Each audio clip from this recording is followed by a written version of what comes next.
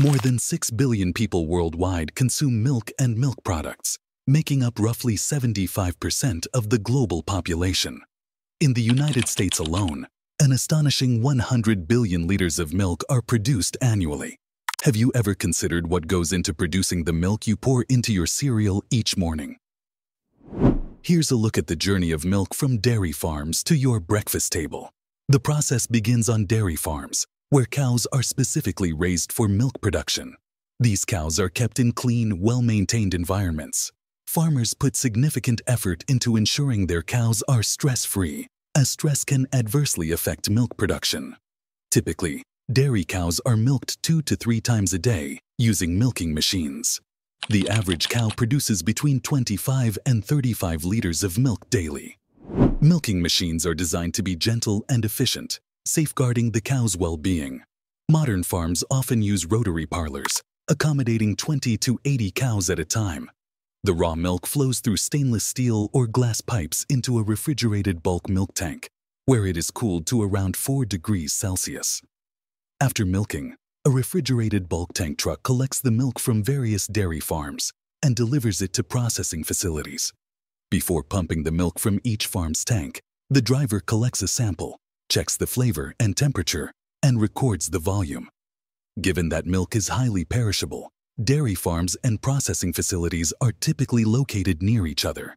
At the milk processing plant, the milk is weighed and pumped into refrigerated tanks via flexible stainless steel or plastic hoses. The cold raw milk then passes through either a clarifier or a separator.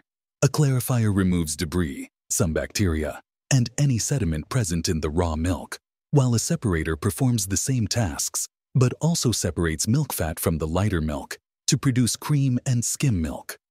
Some plants use a standardizer clarifier to regulate milk fat content by removing only the excess fat, which is then processed into cream or butter. Fortification is the next step, where specific minerals and vitamins are added to enhance the milk's nutritional content. This process typically involves adding vitamins A and D, using a peristaltic pump that automatically dispenses the correct amount of vitamin concentrate into the milk flow.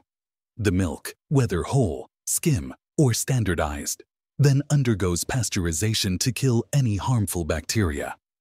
This process, discovered by Louis Pasteur, involves heating the milk to a high temperature for a short time.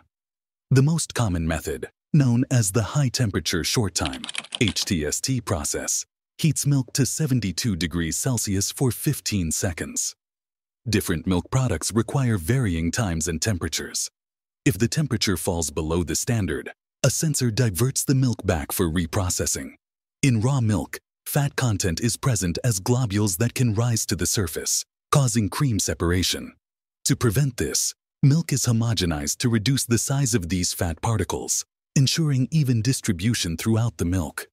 During homogenization, hot milk from the pasteurizer is pressurized to 2,500 to 3,000 psi, 17,200 to 20,700 kPa, by a multiple cylinder piston pump and forced through small passages in an adjustable valve. This process breaks down the fat particles to the proper size. The milk is then quickly cooled to 4 degrees Celsius to preserve its taste. For powdered milk production, an additional step occurs before packaging. The milk is first concentrated by evaporating a significant percentage of its water content. The concentrated milk is then fed into a spray dryer, transforming it into powdered milk. This process involves atomizing the concentrated liquid into small droplets, which are introduced into a drying chamber with hot air. As the water in the droplets evaporates, the remaining milk solids form dry particles, which are collected as powder. The processed milk is packaged into various containers, such as cartons, bottles, or jars. For instance, one of the first glass milk bottles was patented in 1884 by Dr. Henry Thatcher. Packaging is conducted under strict hygiene standards to prevent contamination. Throughout the production process, rigorous quality control measures are in place, including testing for bacterial contamination, verifying proper pasteurization, and ensuring the milk meets regulatory standards. To be classified as Grade A milk, which accounts for about 90% of U.S. milk production, the product must meet stringent standards. Milk that doesn't meet these criteria is classified as Grade B and can only be used in the production of certain cheeses that undergo further processing. The gold standard for sanitary conditions is certified milk, which is sold at a higher price than Grade A milk.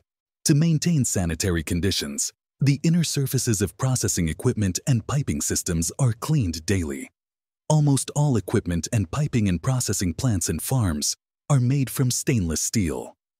Highly automated clean-in-place (CIP) systems are incorporated into this equipment, allowing solvents to be run through the system and then flushed clean between normal milk influxes from the farms. Once packaged, the milk is distributed to retailers through a cold chain to maintain freshness. Refrigerated trucks transport the milk, ensuring it remains at the appropriate temperature. The milk is then delivered to retail outlets where customers can purchase it for consumption. Commercially produced milk is available in various forms, including whole milk, skim milk, 2% milk, and specialty products like flavored or lactose-free milk. From its humble beginnings on dairy farms to the aisles of grocery stores, milk undergoes a complex and meticulous production process to ensure it reaches you in its freshest form.